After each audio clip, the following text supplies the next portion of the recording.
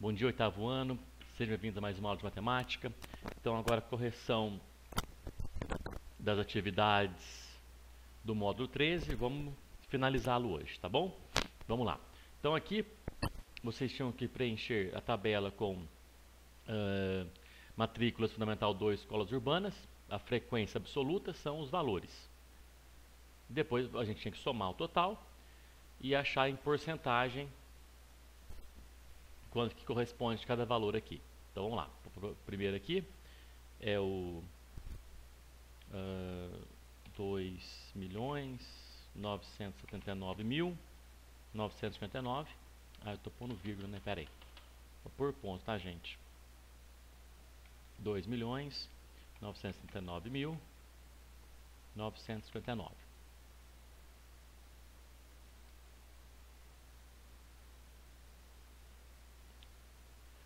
Sétimo ano, 2.800.590.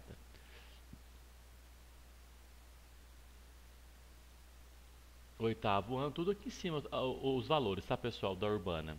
Estou pegando dali. 2.499.052.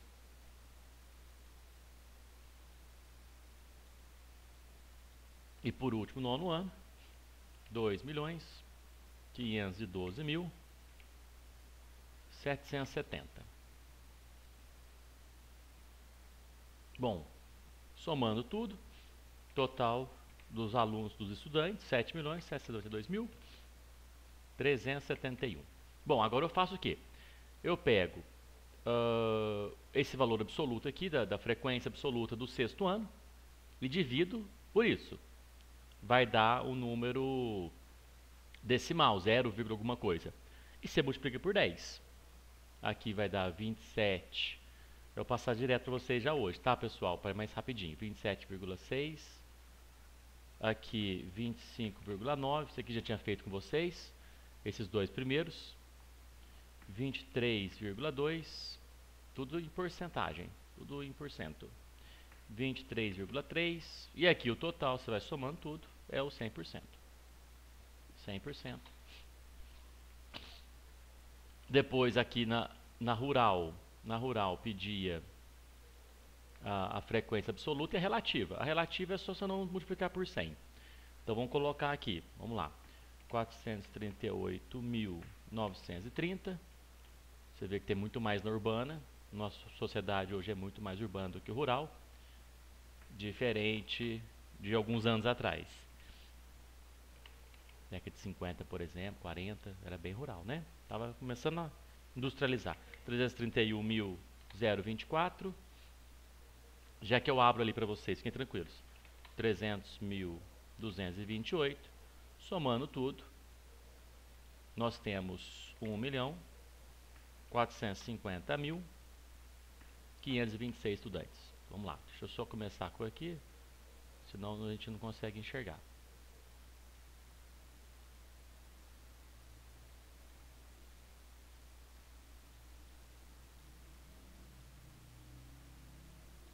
Eu sei que aqui vai ser quanto já? Você lembra? É 1.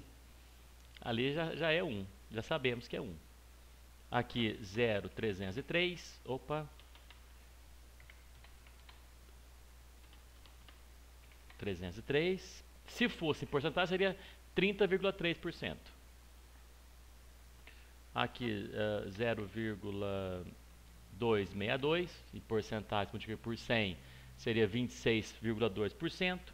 0,228. E por último, também seria 22,8%. 0,207, que seria 20,7%. Então tá aí. De que tipo? Opa, espera aí que deu problema aqui. De que eu quero baixar aqui, né? Espera aí. De que tipo é a variável dessas tabelas? Bom, talvez vocês vão lembrar. Vou pôr o texto aqui. Ela é qualitativa. E ela tem uma ordem, ela é ordinal, sexto, sétimo. Percebam aqui? Ordinal. Qualitativa, ordinal. Muito importante, pessoal. Tá? Fiquem atentos. Opa, acho que eu pulei muito aqui. Aqui agora, né? Não, passou uma demais. Aqui, ó. Aqui. Complete tabela, os números... Ah, não, esse aqui a gente não consegue fazer. Esse aqui seria, a gente teria que ter o número dos alunos, deixei para fazer. Deixa quando a gente voltar, tá bom? A gente faz tudo junto. Esse aqui a gente consegue fazer. Esse aqui a gente até começou, na verdade, né? Eu vou colocar os valores direto já, da frequência absoluta, né? São 6 alunos aqui. Aliás, a relativa, né? Cada um... aliás, seria absoluta. Eu falei que é absoluta, né? Porque são 6 aqui, certo? Aqui seria 11. Que está nessa faixa aqui. Nesse intervalo. A gente chama de intervalo. 8, 3 e o total... Opa, o total 28.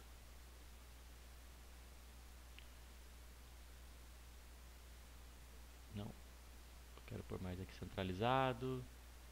Está bom. Mais para cá. Aí. Bom, em porcentagem você faz 6 por 28, multiplica por 100. 6 dividido por 28 vezes 100. Vai dar 21,4 já arredondado.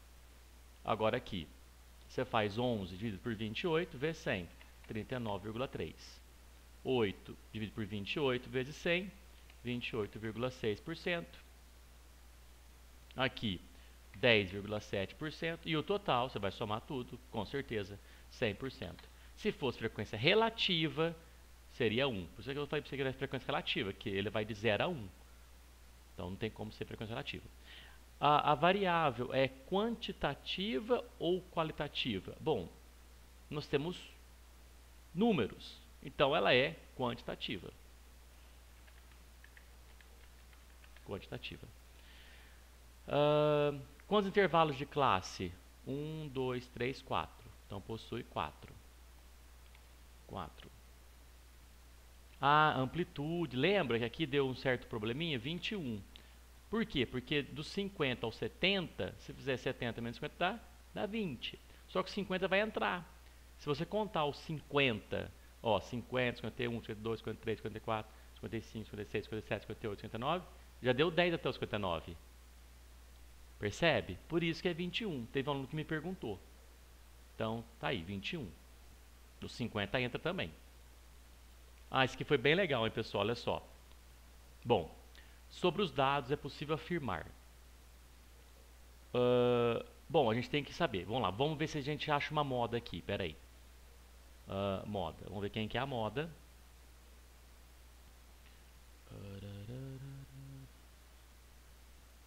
O 64 apareceu, não. O 63 apareceu. Opa, olha aqui, ó. Opa, tá aqui. 1, 2, 3, 4, 5 vezes apareceu o 63. Então a moda, o 63. Vou pôr até aqui, ó, moda. Moda, 1,63. Beleza, hein? Bom, a média, você vai somar tudo. Deixa eu ver, tem 2, 4, 6, 8, 10, 12, 14, 20, né? Então você soma tudo isso aqui e divide por 20. Eu já fiz isso. Então média, eu já sei quanto que é a média. 32,78. Opa! Não, que isso? Tá louco? Na verdade é 32,78 dividido por 20. Eu já peguei o resultado. Eu ia passar para vocês isso aqui. Que dá 1,639. Agora eu quero a mediana. A mediana é o seguinte: você vai colocar tudo em ordem, em uma ordem, eu coloco em ordem crescente e vou pegar os dois do meio, E aí você vai tirar uma média entre eles. Eu fiz aqui e ficou 163 e 164. Seria o décimo e o 11º, que aí fica 9 de um lado, você tem 20 aqui, certo? Opa. Você tem 20, né? 20 itens, ó. 1, 2, 3, 4, 5, 6, 7, 8, 9, 10, 11, 12, 13, 14, 16, 17, 18, 19, 20. Aí, eu vou pegar o quê? 1, 2, 3, 4, 5, 6, 7, 8, 9 aqui. Separar aqui. 1, 2, 3, 4, 5, 6, 7, 8, 9. Esses dois que tiver aqui, que no meu deu 163 e 164, e faço a média entre eles. Que deu isso aqui, quer ver? Pera, deixa eu apagar aqui agora, porque eu vou precisar disso aqui. Ah, apaguei tudo lá, né? Ah, sacanagem. Vou voltar aqui então. Então a moda, por direto agora, ó. A moda é 163. A média, já vou por direto, 1639. E a mediana, que a gente fez por último, é 1,635. Não são coincidentes, elas são próximas, mas não são coincidentes. Então a A você pode descartar já. Ah, não é. A média... E agora, hein? Vamos ver aqui. A média é o número que aparece no conjunto de dados. Não apareceu. Não, também. A moda é o menor valor das medidas. A moda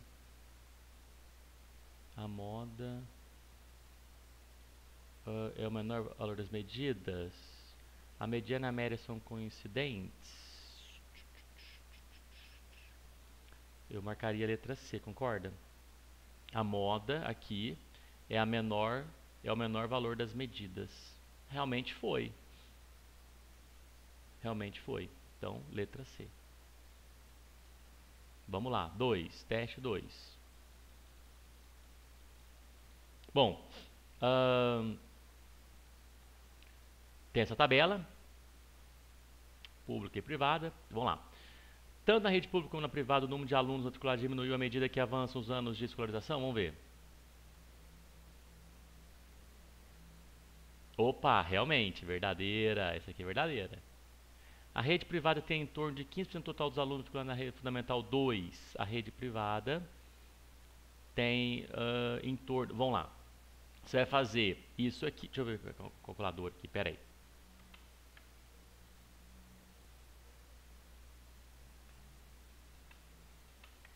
Vamos lá, vou pegar a privada, né, que é 1.815.898 dividido por 12.242.897. Vamos ver quando é esse aqui?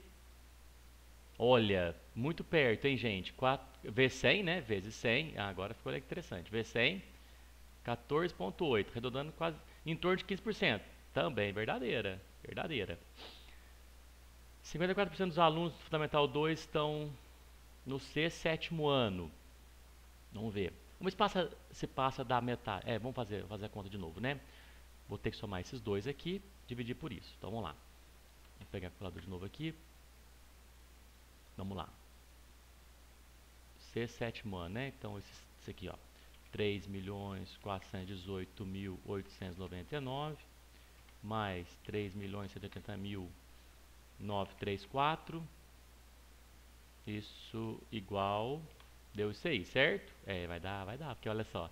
Mas um pouquinho mais da metade. Dividido por 12.242.897. 53%, 54%. Muito perto. Quer ver? Olha só, de novo, hein? Agora você faz vezes 100. Vezes 100. Tá aí. Nossa, muito perto. 54%. Verdadeiro também. Todas são verdadeiras. Letra B.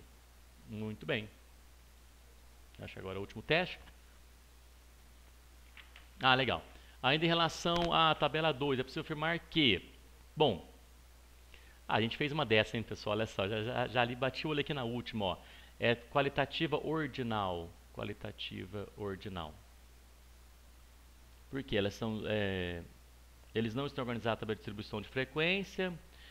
Não pode ser apresentado num gráfico de curvas, porque a variável quantitativa discreta é a variável qualitativa ordinal. Que ela usa quem? Os anos. Ok? Pessoal, olha só. Agora, vou mandar para vocês a foto dessas respostas aqui, tá bom? Então vai até a resposta, isso, até a 6, vou mandar para vocês agora daqui a pouquinho, só um minutinho. Até a próxima, pessoal. Semana que vem a gente começa então a unidade 14.